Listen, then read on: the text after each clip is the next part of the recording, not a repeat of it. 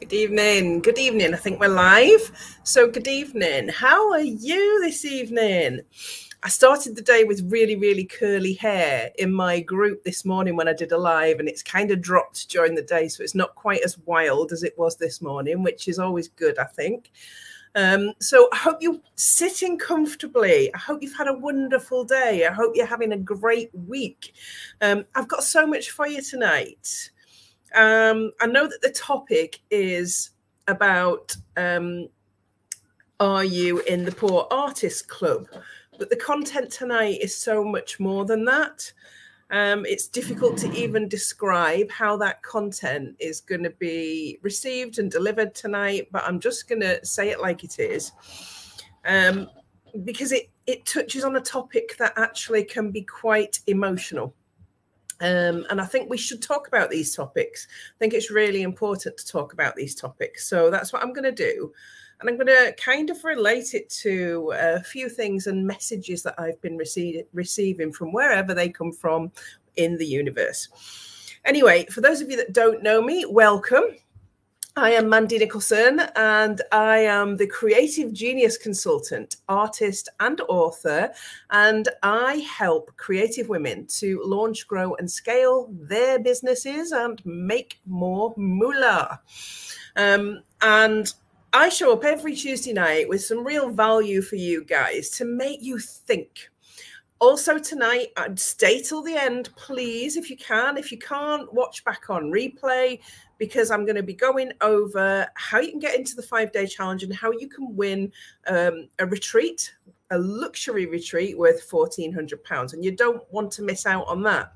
And you don't want to miss out sharing that with people that you know and love and that opportunity. So I asked the question, are you in the Poor Artist Club? And what I've actually done tonight is I've done a one-page PDF for anybody who wants it. I'll share it as a Facebook post after this live. I'll share it onto the other platforms as well, if they will allow me to. If I can get that on there, I'll send it to my Twitter and to LinkedIn accounts as well. But I wanted to talk about this term, the Poor Artist Club, where it comes from, why it's there, and what it means. And there's actually quite a lot behind this. And I think it's important to talk about, so please stay with me. So the trope of the tortured artist is thought to have been started by Plato. I'm reading this off my notes.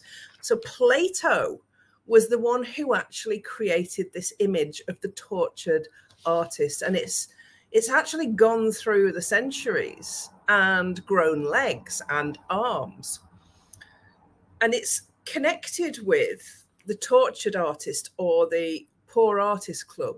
It's connected with mental illness, the tortured artists, the poor artists. They're too tortured to be able to earn money because their work is about this tortured soul. And creativity and mental illness have been connected over time. Some mental disorders have actually helped artists to do great work, enabling them to express their torment. So I want you to think here about Van Gogh. Some of Van Gogh's best work was produced when he was in one of his lowest places in his life. He was actually in a mental asylum at one point, recovering. And in that place, he painted some of his most powerful works. He still didn't make any money from it, but he was the epitome of the poor artist, the tortured artist, because he didn't make any money. Sorry about that. That's the heavy revers going up and down the high street. Yeah, he didn't make any money in his lifetime. He didn't sell many paintings in his lifetime. He sold a lot after his death, but that was of no use to him whatsoever. And he was the epitome of the tortured artist.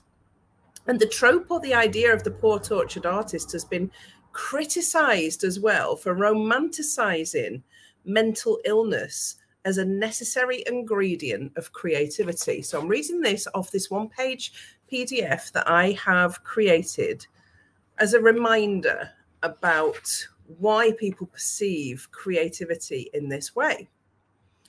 And according to a survey done by a significant university, The viewer of paintings and artwork credits the work of the tortured artist as superior when they are told of the mental illness of that artist.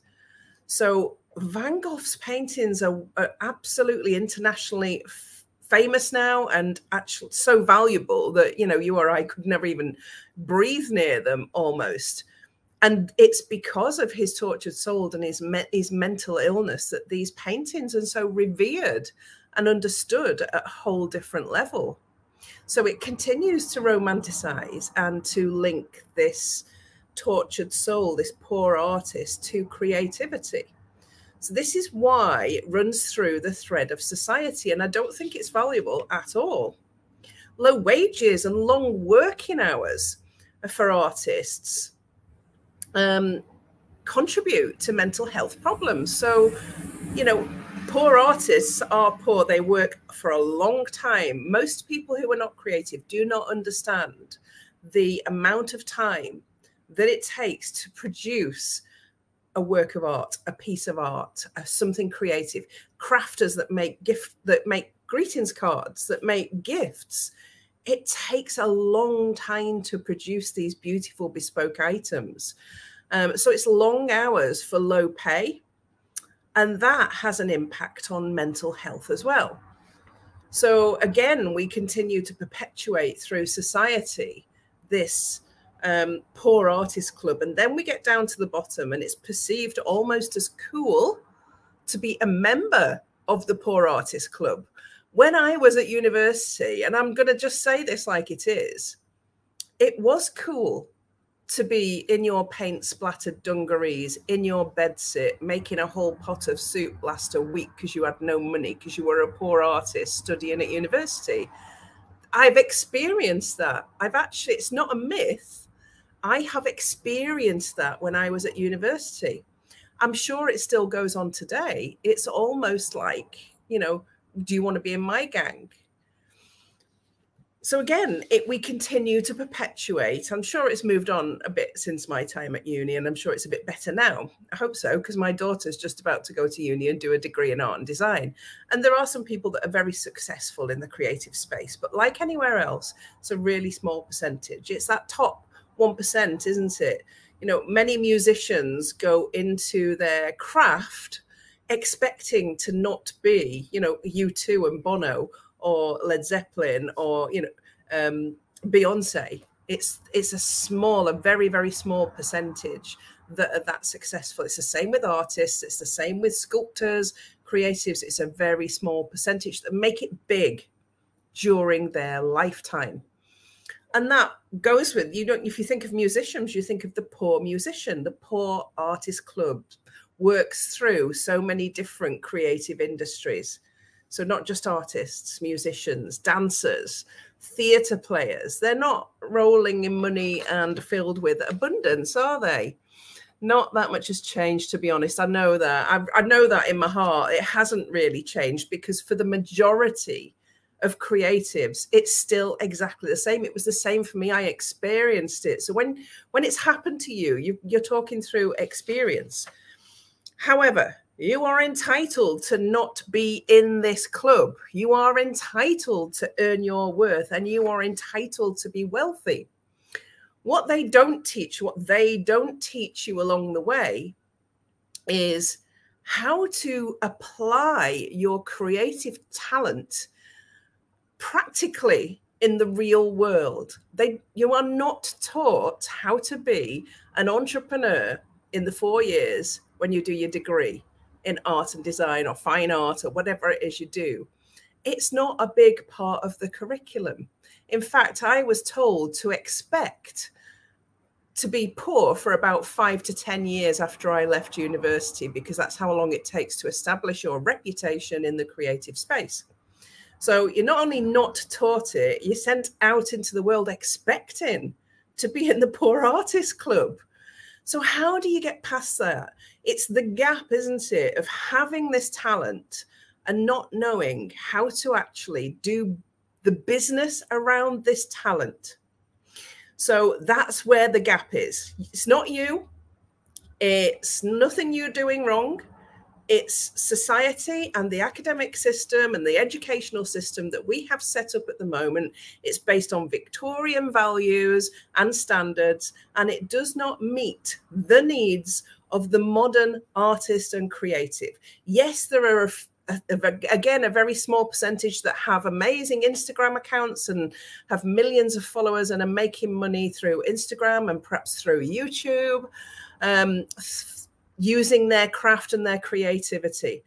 But a lot of that is perception. Many of them are still not making what you think they are just because they've got a huge following, because it's not about a huge following.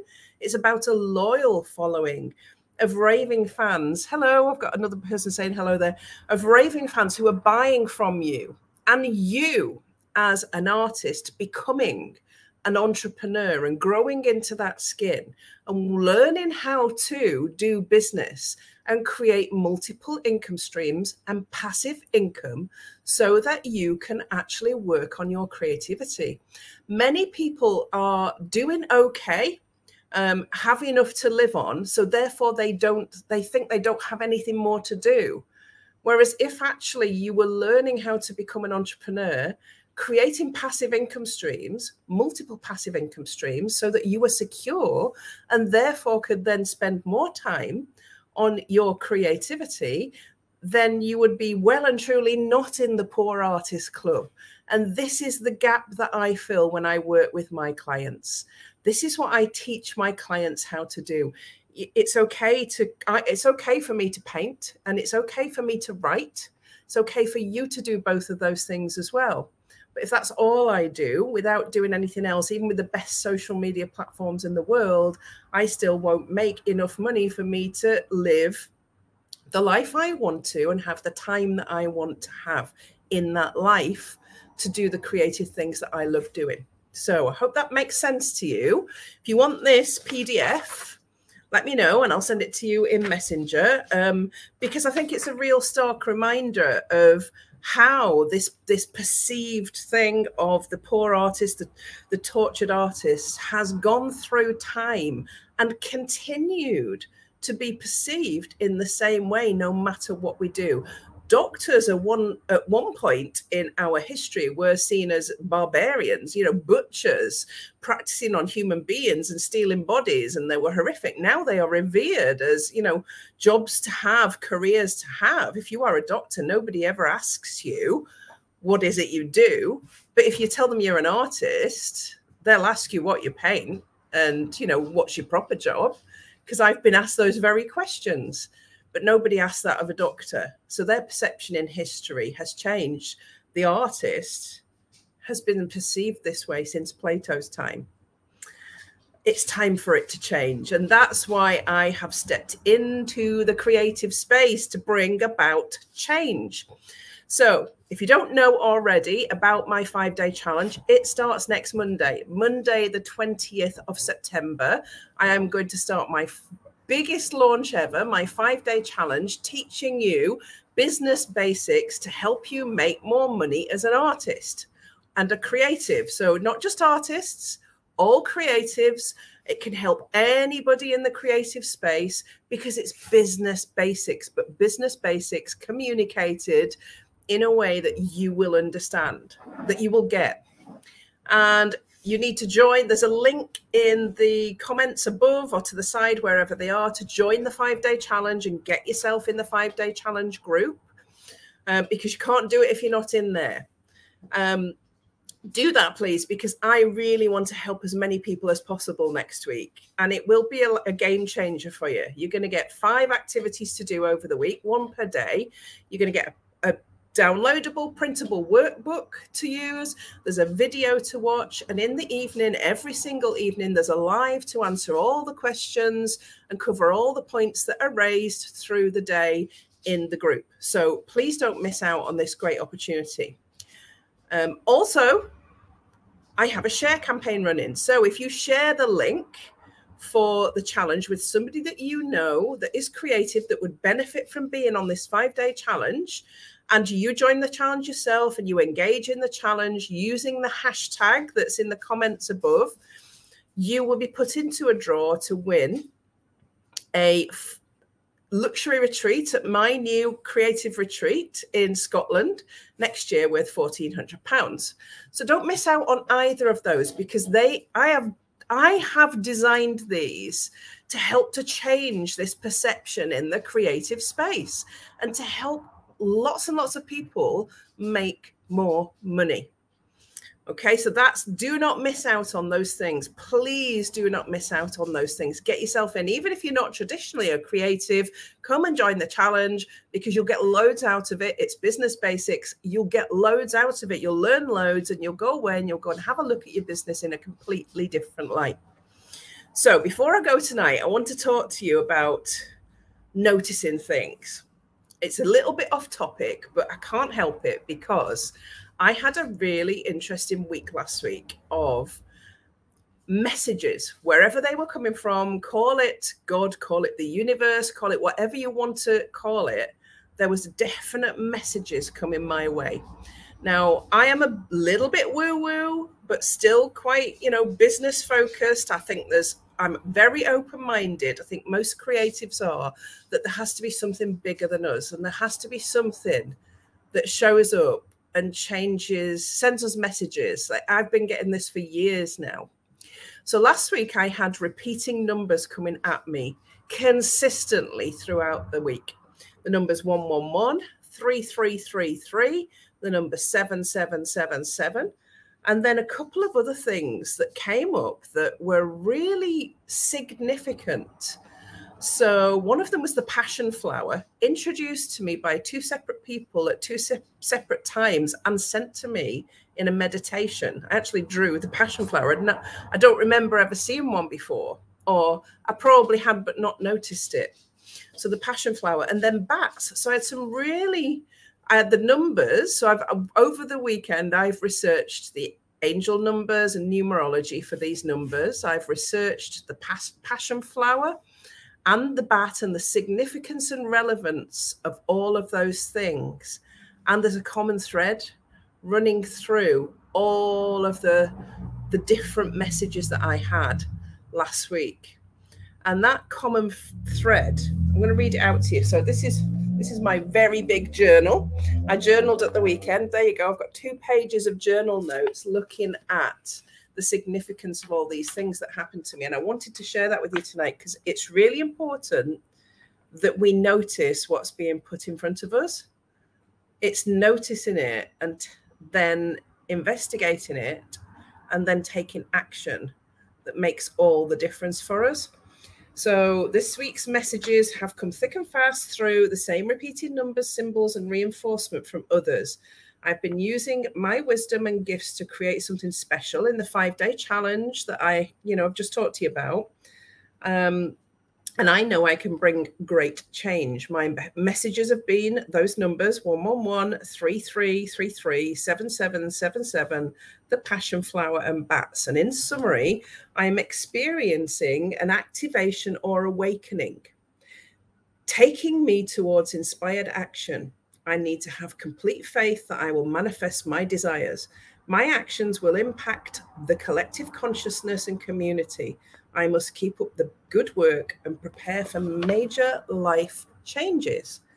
That's a summary of the messages I was receiving last week, from wherever they were coming from, in lots of different ways, in lots of different methods.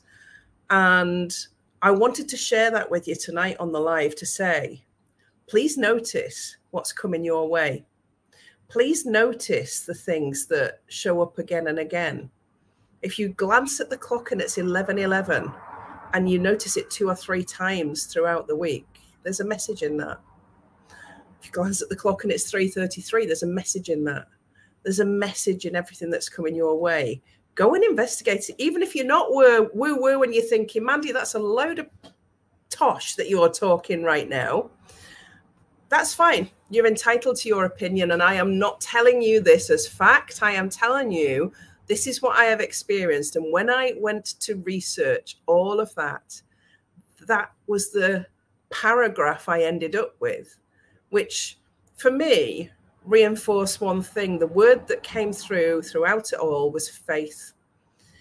And I'm not a religious person as such, But the threes are actually about the Holy Trinity and divinity.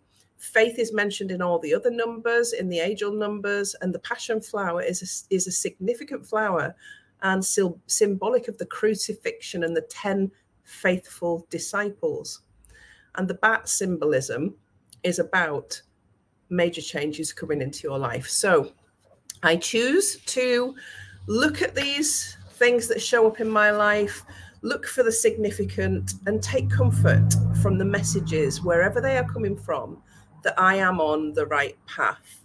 And I will continue banging on about Poor Artists Club and that you do not need to belong to it, and that where it comes from, why it's there, and how we as a collective community change it. Because all change comes from people speaking out and talking about things. Change does not come from staying in that club and staying silent. So get your backsides into my challenge, come and have some fun and start to change things in your world. Much love. I will see you on Thursday morning for episode 107 and next Tuesday evening, same time, same place. Bye for now. Have a wonderful week.